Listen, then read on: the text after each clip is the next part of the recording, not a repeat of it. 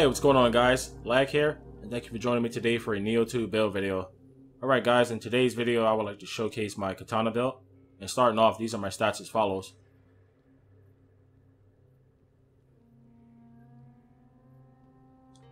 Alright, so let's go to my weapons starting off, guys.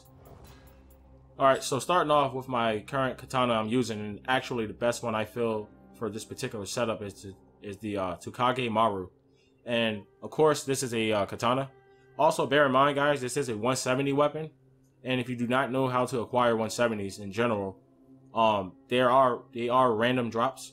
And I acquired a lot of my 170 items as soul cores from level sync missions. And I just basically soul match those soul cores with this weapon because it's a corrupted version. And you can, in case you didn't know, soul match soul cores with corrupted weapons. Therefore, that's why I'm at 170. Anyway, getting back to why I'm using this particular katana, the reason I'm using it is mainly due to the second bonus. Now, this bonus didn't necessarily play a part in the demonstration I was using against the boss fights. But in general, the way this works is as you're just playing, it gives you an increased attack bonus with a 41% chance of happening. In my experience, when I played with this, like I was just doing a Twilight mission before I made this build video, and it seems to proc every other enemy I was killing, like, you know, as if it was 50%. So, all right, for your second weapon, guys, you don't necessarily have to use hatchets. I'm just using these particular hatchets, you know, just to mess around with. You can use a secondary weapon of your choice. Also, I am using the coil snake helmet and 4-piece Tatanashi.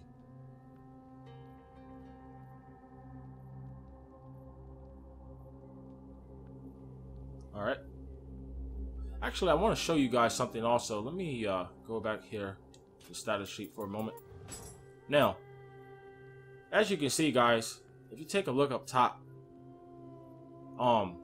where it says active skill damage, that's a pretty high number. And in case you don't know how I got that, I'll be more than happy to share that with you.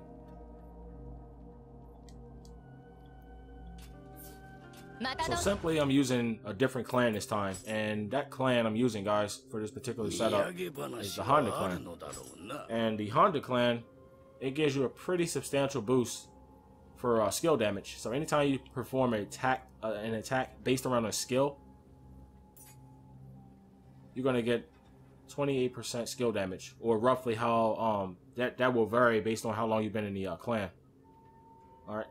I didn't feel Totoyami was necessary for this particular setup because I'm still getting a pretty high amount of health recovery when I'm using the extraction talisman along with the melee attack rolled on my weapon. So,